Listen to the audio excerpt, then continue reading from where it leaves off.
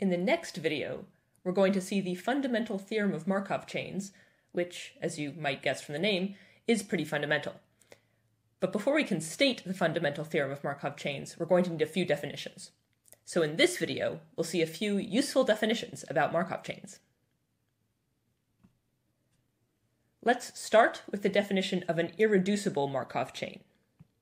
We say that a time-homogeneous Markov chain, in this lecture, imagine every Markov chain is time-homogeneous, x0, x1, x2, and so on, is irreducible if for all pairs of states I and j, the sum over all t greater than or equal to 0 of the probability that x sub t is equal to j, conditioned on x sub 0 being equal to I, is strictly greater than 0. In other words, the chain is irreducible if for any states I and j, the probability of eventually getting to j, if you start at state I, is greater than 0. For example, this chain here is irreducible.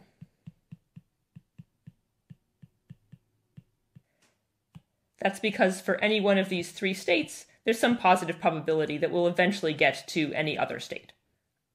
On the other hand, this Markov chain over here is not irreducible.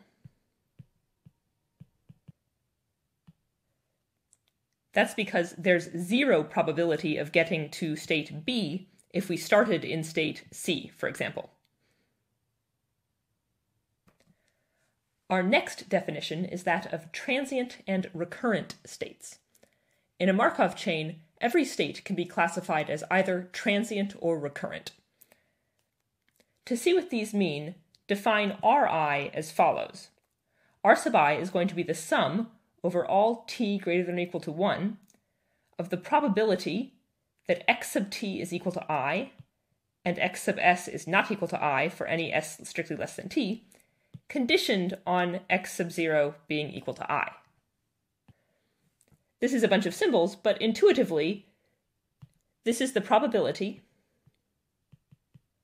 that if we start the chain at I, we first return to state I after t steps. Thus, when we sum all of these over all t greater than or equal to 1, this is the probability that we ever return to state I, conditioned on starting in state I. Given this definition, we say that a state is transient if R sub I is strictly less than 1, aka if there's some probability that we will never return to that state. And we say that a state is recurrent if R sub I is equal to 1, aka the probability that we eventually return to that state is 1.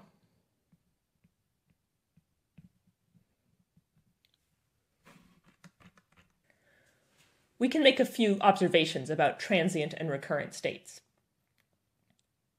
First, let's consider the number of times that we visit a transient state in expectation. So by definition, the probability that we never return to a transient state I is equal to 1 minus Ri, where Ri is as defined on the previous slide. And so that implies that the expected number of times we visit I,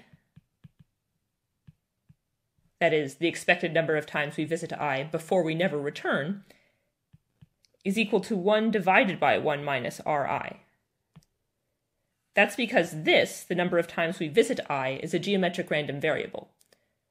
Basically, every time we visit I, we're going to flip a 1 minus Ri biased coin, and if we get heads, we're never going to return. And so this is just asking what's the expected number of times we have to flip that coin before we never return. And that's just 1 over the probability of coming up heads. It also makes sense to ask about the expected time between visits to a state. That is, what is the expectation of the minimum t such that xt is equal to I, conditioned on x naught being equal to I. And here this is the minimum over all t greater than or equal to 1. If the state I is transient, then you can check that this is infinity. That is, with some positive probability, we're going to leave state I and never come back, and then the amount of time until we come back is infinity, so the expectation is infinite. On the other hand, if the Markov chain is finite, meaning that it has a finite number of states, then state I is recurrent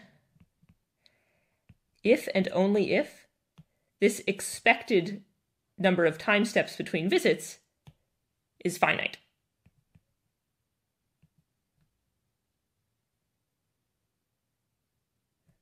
On the other hand, if the Markov chain is infinite, meaning that it has an infinite number of states, well, then something different might happen. To see how this might play out, let's look at an example. So here's an example of an infinite Markov chain. It has infinitely many states labeled negative infinity up to positive infinity. And at any state I, the probability of going to I plus 1 is 1/2, and the probability of going to I minus 1 is 1/2. This is really similar to the Markov chain that we studied when we analyzed a randomized algorithm for 2SAT in an earlier video. The difference is that it also goes off to negative infinity as well as positive infinity. In this Markov chain, I claim that state 0 is recurrent. To see why, let's recall our analysis of the randomized algorithm for 2SAT.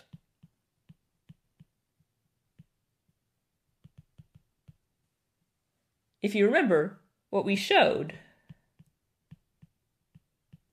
is that for all t, the probability that there exists some t prime in t plus 1 ... up to t plus 2n squared, so that the absolute value of x sub t prime minus x sub t is greater than or equal to n, was greater than or equal to 1/2.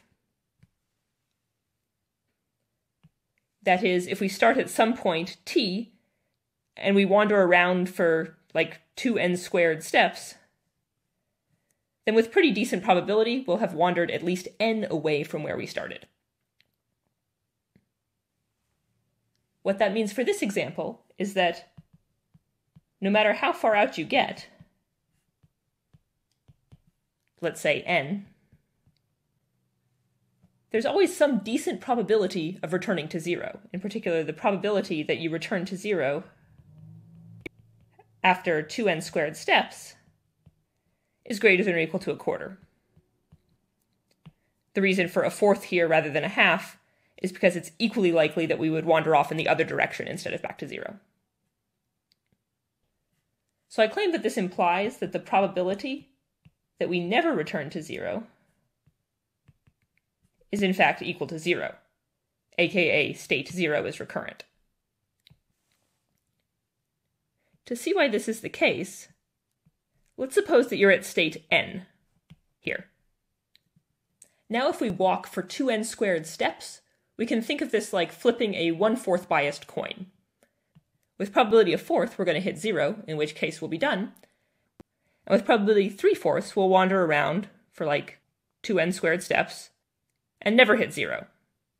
Let's say in that case we end up at some n prime. At this point, we're going to flip our 1/4 biased coin again, and we'll walk around now for 2 times n prime squared steps. Again, with probability 1/4, we'll come back to 0, while with probability 3/4, we'll wander around for a little while, 2n prime squared steps, and end up somewhere else, say n double prime. We're going to keep repeating this again and again and again. The probability that we never return to 0 throughout this entire process is at most the probability that a 1/4 biased coin never comes up heads. But that probability is just 3/4 times 3/4 times 3/4 times 3/4 times 3/4 ... all the way up to infinity, which is 0. If I flip a 1/4 biased coin again and again and again and again, the probability that I never see heads is 0. Therefore, the probability that I never return to 0 in this random walk is 0. This example is sometimes called the gambler's ruin. That is, if a gambler keeps on betting with 50% odds of either winning $1 or losing $1, then this analysis shows that with probability 1, the gambler will eventually go broke. That is, they're going to end up with $0. It turns out, though, in this case, actually the expected amount of time to return to 0 is infinite. This doesn't violate the observation we had on the previous slide because this is an infinite Markov chain. We're not going to analyze this now, but we might do it in a future video. Going back to our gambler, that means that while with probability 1 they will eventually go broke, in expectation it will take them infinitely long to go broke. So perhaps they're ruined not because they go broke, but just because they spend so much time gambling. Our next definition is that of a periodic Markov chain. So we say that a Markov chain x0, x1, ... is periodic if there exists a state I, so that the GCD of the set of all t's, so that the probability that xt equals I conditioned on x0 equals I is strictly greater than 0, that the GCD of this set is not equal to 1. So let's break that down. So GCD here means greatest common divisor.